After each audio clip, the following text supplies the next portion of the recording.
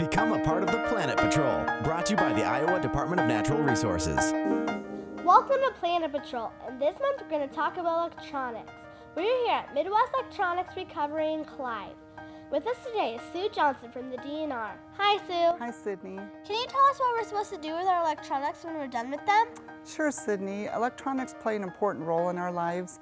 Everything from computers to televisions, iPods to cell phones. They make our lives a lot easier and we use them every day. But they do contain hazardous materials and they shouldn't be thrown in the garbage. When electronics are recycled properly, all those materials can be sorted out and reused in other products.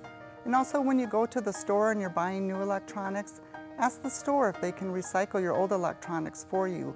Places like Best Buy, Staples, and most cell phone companies will recycle your products properly. People replace their cell phones about every 18 months, which is about 130 million cell phones disposed of each year. Is there any tips you can give us about electronics that can help our planet? Sure, Sydney, there's several things people can do, and the first thing is just to simply unplug your electronics when you're not using it, or buy one of those power strips and just turn that off when you're done with it, because electronics do use a lot of energy even when they're turned off. And another thing is you can just simply buy rechargeable batteries. They last a lot longer.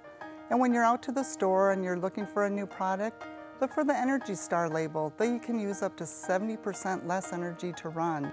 You can look for products made from recycled materials like cell phones can be. Remember, you can recycle your own electronics and unplug them when you're not using them. And you can buy rechargeable batteries. And thanks for Sue for visiting us this month. And tune in next week so we can learn about landfills. To get more info, go to kdsm.com.